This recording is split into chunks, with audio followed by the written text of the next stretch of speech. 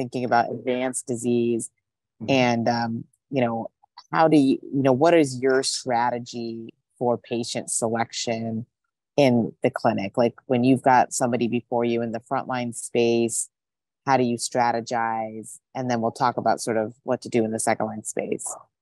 Yeah, it's a great question. And I think I sort of have my internal algorithm for how I sort of approach things, with the caveat that I think there's still a lot of unknowns, and a lot of this is based on a little bit of data and a lot of anecdote, and there's certainly room for debate. But I think my approach has been, first of all, in the patient in front of me is this. There's obviously patient-specific factors, comorbidities, their preference. So all these things have to be taken into account. But for many patients in front of me, I ask the question: is this truly a widespread metastatic disease, or is this something that's more of an oligometastatic picture? And if it's more oligometastatic picture, my first sort of branch point is to think about locally directed therapies, surgery, radiation ablation, these sorts of things. Because if you can render a patient NED with locally directed therapies, there's a subset of those patients who will do very well. And that depends on the number of sites, but also kind of the trajectory, whether it's rapidly growing disease or whether this is, 10 years after the primary, there's a singular recurrence that you can deal with locally directed therapy. So that's kind of one branch point.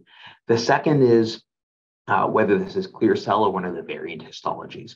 And obviously there's individual variants like RMC or collecting duct that really have a totally different treatment paradigm.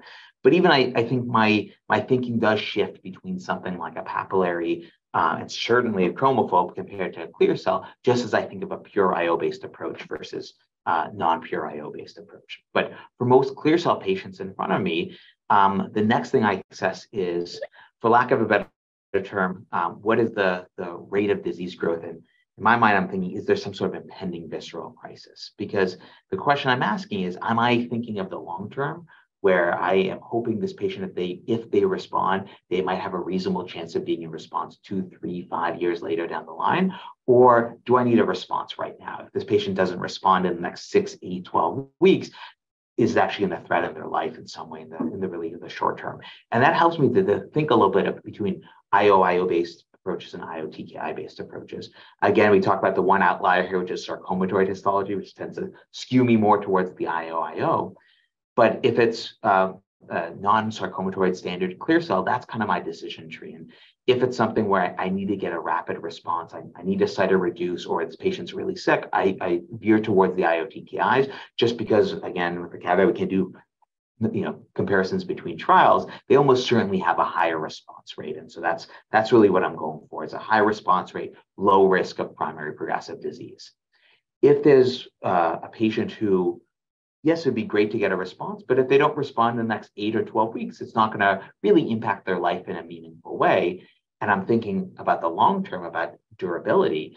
That's where I tend to go for IO-based approaches. And it's not that I think IO-TKIs, they don't necessarily have durability. I just don't think we know perfectly yet. I think with Checkmate 214, with Nivo plus Ipi, we have long-term data where we really see that flattening of the PFS curve, where we kind of convince ourselves that if patients get a response, decent chance they're going to be in response a few years later. I just don't think we have that longer-term data that's as convincing for the IO-TKIs yet. So that's kind of my decision tree. Oligometastatic or not? Is it non-clear cell or is it clear cell? Chromatoid, and then it branches into basically long-term durability with IO-IO, or if I need a response up front, or I need a cytoreduce, I want to get this person to surgery in the short term, then an IO-TKI. That's really wonderful. I think it's really important to understand sort of those clinical variables, those patient variables that are really factored into clinical decision-making when we are in the setting where we lack really robust biomarkers to guide just exactly what regimen to use. For patients that are progressing after they've seen, IO-based treatments, what's your strategy? Do you kind of utilize the same sort of approach, or, how do you think about therapy for those individuals? It's an excellent question, one where I think the landscape is changing pretty rapidly.